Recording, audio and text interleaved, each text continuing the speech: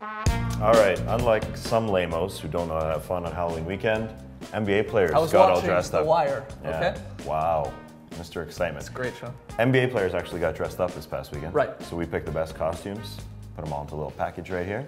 Let's get to them. I'll show them to you. Ray Allen. You know you have a lot of money when you can dress up like Darth Maul and look like that. I would have been holding fluorescent lights. He pulled that off. Baron Davis is the most interesting man in the world. Nice, good look with the beard.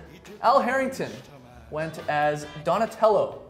Uncanny. And Donatello, actually, a quick fact here, the leader of the Teenage Mutant Ninja Turtles. Not Leonardo like a lot of people think. It's Donatello, he's the brains, he's got a great weapon, moving on. Splinter was the brains. Gilbert Arenas is a mime.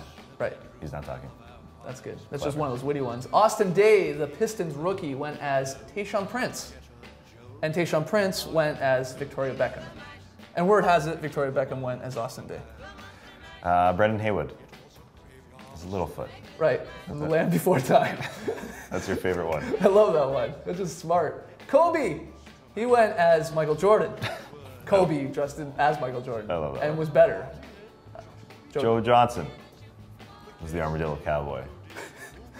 If you're, believe that. if you're a Jones fan, you get this joke. I can't believe that picture existed. Hito, as Tess. That's a given. Good work, You Hito. look like crap. You got sunburn there.